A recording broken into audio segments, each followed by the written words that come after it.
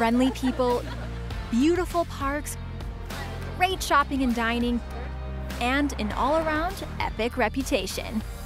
There's a reason this Wisconsin city is known as Hometown USA. Let's go to Verona. Hello and welcome to Discover Wisconsin.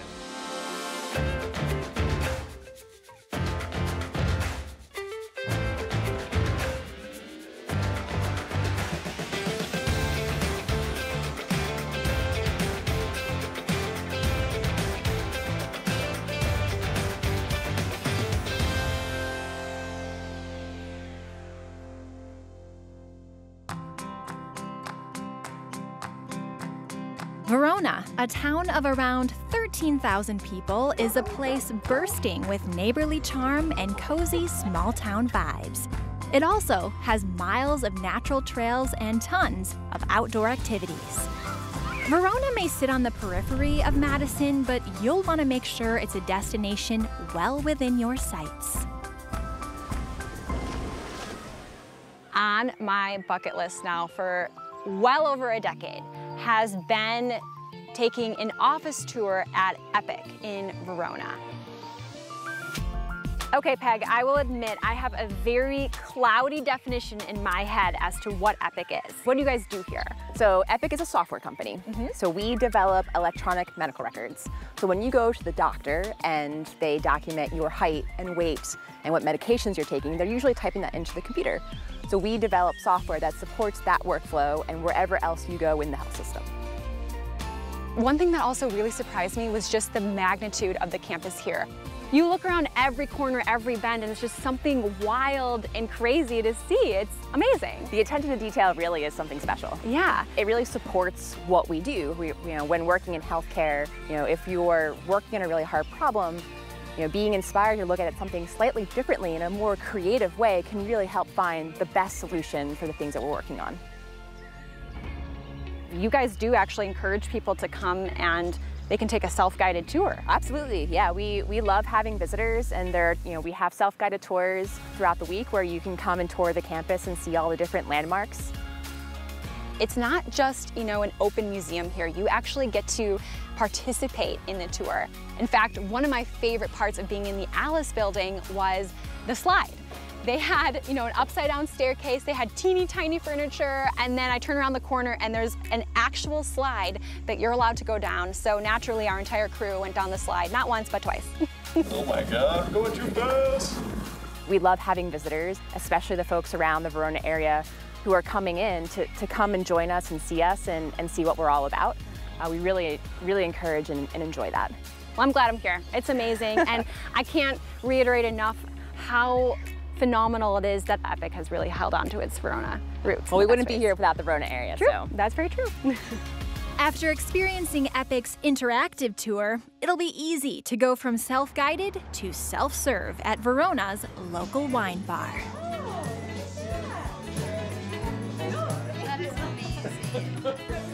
Toot and Kate are two sisters from a small town in Albany, Wisconsin, who decided to open a wine bar. And felt like it was something that, the Madison area could really have and benefit from, especially Verona. I can't imagine operating a business anywhere else. I mean, it's been pretty much perfect. When you come in, you get a wine card, which the bartender will provide you behind the bar.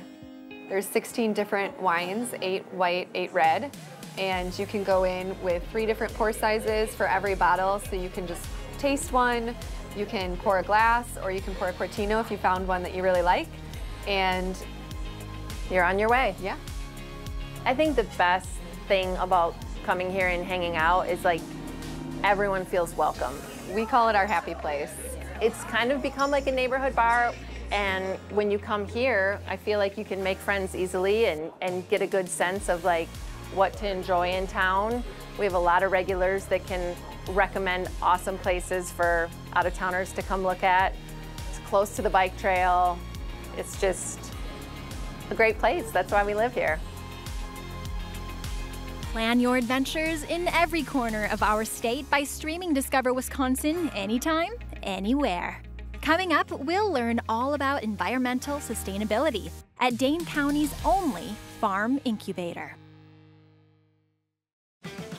Welcome back to Discover Wisconsin, where we're going green in Verona.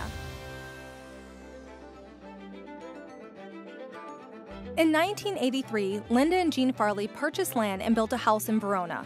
Passionate about making the world a more desirable place, they opened their home for meetings and retreats to help promote social justice. In 2009, the estate formally became the Farley Center for Peace, Justice, and Sustainability. 25 of the 43 acres became a natural cemetery called the Natural Path Sanctuary. The revenue from this cemetery helps to support the other programs run by the Farley Center. The Natural Path Sanctuary is obviously the engine of everything else we do. It fits right in with our whole environmental mission. We are definitely geared towards teaching people about sustainable environmental practices. The Farley Center is also home to Dane County's only farm incubator. Although it enjoys great success today, the collaborative farm here started with humble roots as an informal community gardening project aimed at helping Hmong families farm. Vanessa, you are one of the Farley Center's farmers in the farm collaborative. Were you farming before this? How did you come to be a farmer here at the Farley Center? Yes, when I was little, my mom and we grow vegetables. They have a lot of different farmers here, and it's a really friendly community here. For me to come here to farm, I don't need to worry about the heavy burdens of the financial side of it. I can only focus on growing the good foods for the community. Farming can have a lot of barriers, and so it was really great to hear directly from the farmer herself. And she took me through her gardens, and we got to harvest vegetables. It was a great experience that I got to enjoy with her. Okay, all right. See? Oh yeah, that is a good one. That's probably the biggest one yet. Yeah. Usually for the green leaves, it have a lot of antioxidant. Another great project here at the Farley Center is the Beekeeper Pilot Program. The concept is easy. You bring in people who want to learn, and you give them the entire season starting with empty hives all the way through honey extraction. That's one we're really excited about because it's getting very popular, and just bees are so important to agriculture. It feels like Linda and Jean's mission and their vision from the beginning just lives on. It's the legacy that keeps on giving, helping one another, bringing justice to all different facets of life. And I think you feel that when you're here. In the big picture, we may be a small drop in the bucket. What I do know is that the people come out here, they often go away with a different outlook, and not necessarily from what I say, but from what they see. Not many places can boast about having a national scenic trail within its city limits, but Verona can. Primarily for foot travel, it showcases Wisconsin's world-renowned glacial features, and it just happens to be maintained primarily by hardworking volunteers. The Ice Age Trail Alliance not only builds trail and provides hiking experiences, but it also provides what we like to think of as parks for people to hike through. It's nice to be able to get out and away from everybody and experience nature in the quiet and solitude that's out here. But we would like people to realize the Ice Age Trail is a volunteer organization. About 80 to 90% of the work that's done is done by volunteers. You can walk through a lot of different sections of the trail here in Verona where you're going to see restored prairies. And that's a lot of what Dane County's landscape would have been, in the Verona area and elsewhere in Dane County would have looked like this. It would have been prairie, it would have been oak savanna. So it's kind of a chance to be able to actually see, how it would be if it was untouched by humans being out here. Literally every single mile of the trail is telling a different story of the history of Wisconsin before essentially there was people here. The Ice Age Trail is a national scenic trail, but unlike the Appalachian Trail or the Pacific Crest Trail, it largely goes through urban and suburban areas. So that we want everybody to have easy access to the trail.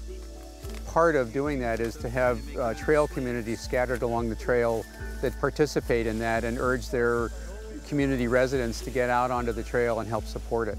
And we're grateful to both the city and the town of Verona for doing that. Want to learn more about our favorite places to visit in Wisconsin? Subscribe to Discover Wisconsin's official podcast, The Cabin. Coming up, we'll observe how animals and humans can learn and grow in harmony at the Heartland Farm Sanctuary.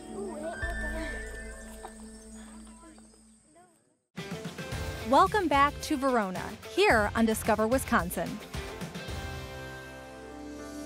Sanctuary, refuge, retreat. For many people, these words bring a sense of comfort. Verona has many places that offer a little piece of paradise, but some take these words to heart. So what is Heartland Farm Sanctuary? So we provide a forever home to rescued farm animals, and through that, we try to provide humane education to the public as well as experiential therapy. I love how you guys created the sanctuary to be a rescue for animals and then found that human connection as well. Yeah. So what is the significance between connecting people and animals and finding that middle ground? Yeah, so building that connection is really important because animals and humans, when they bond together, can actually provide wellness and health benefits for both. So we don't just come in and serve the animals very much serve us. There's just so many opportunities for people to kind of come and either, just be around animals because it feels nice, or to heal if they're having, some problems, or to really just focus on a way of learning that is compassion-based versus what we traditionally know. It was really incredible to have my kids here with me today because Heartland Farm Sanctuary is perfect for anyone, but especially kids. Do you have a chicken too? Yeah. Look. They're probably friends, or maybe not. Yeah. My favorite part was either the cow or the ducks. There was a blind duck, and it made me feel really bad, but they did help it. They did bring it in here, which I'm kind of amazed by. Heartland Farm Sanctuary has a variety of animals, from emus to llamas, cows, pigs, chickens, ducks. I really enjoy the pigs. I think a lot of times people forget or don't know that pigs are very intelligent animals, and so we got to see a lot of personality today.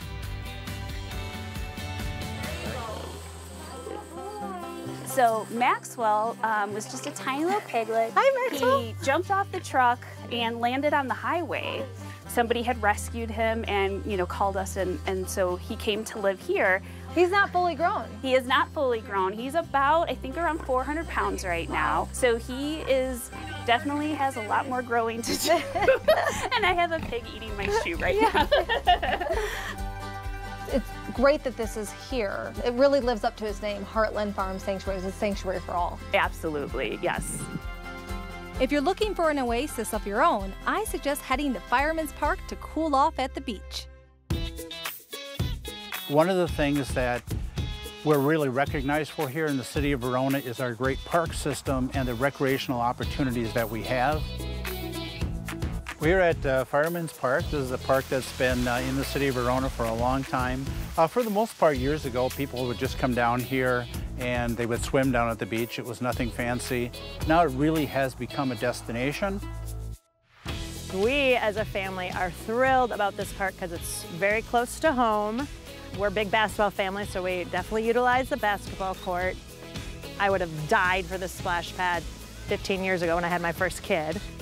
And the beach itself, we all love and appreciate the beach, either for, training for a triathlon, to cool off in the midday. And again, the little ones love it because of the sandy area, and the fact that it has something for everybody is huge. So it's just all around, it's just so many excellent things that they've done to improve the park. And it makes me proud. Every day I walk through it and I just see people using it all the time. To see behind-the-scenes photos from our time in Verona, head to discoverwisconsin.com. Stick around. Up next, we bring our canine friends to one of Wisconsin's most beloved hangouts, the beer garden. Discover Wisconsin is back, exploring Verona.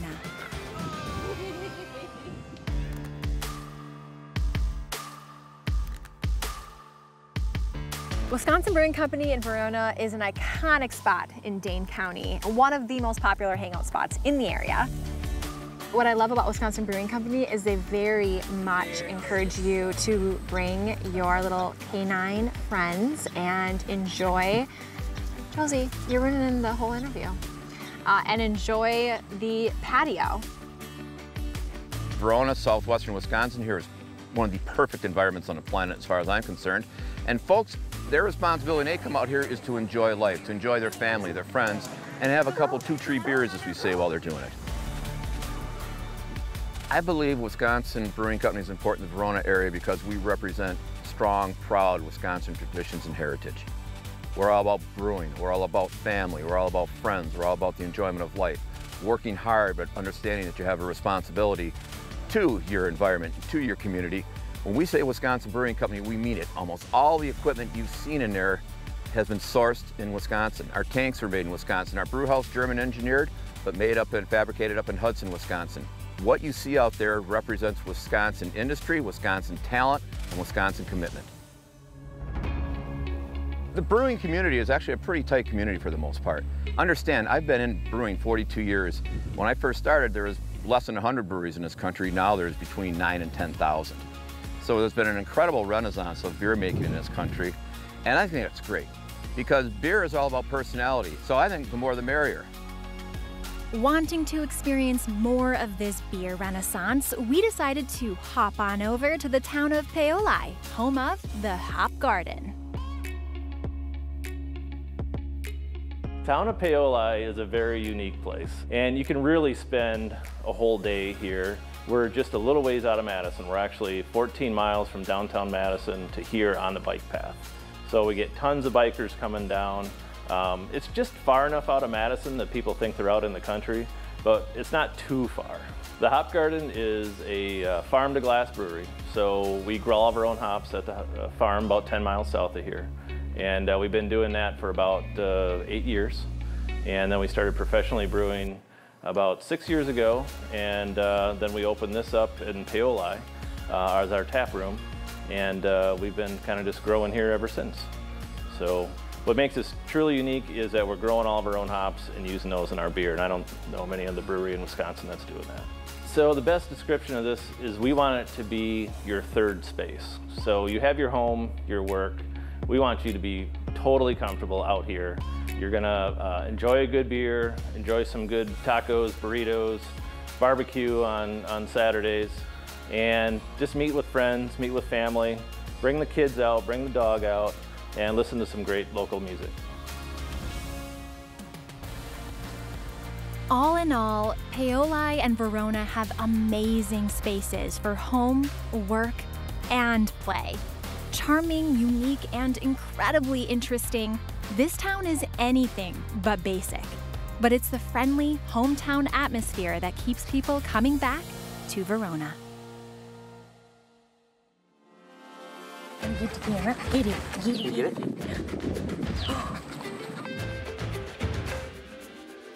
That sounds like something I could do. Yeah, How long will it take to boil? You can also boil it in soup. Stream Discover Wisconsin anywhere, anytime. Continue the adventure on Apple TV, Amazon Fire, Roku, Smart TV, Chromecast, and discoverwisconsin.com.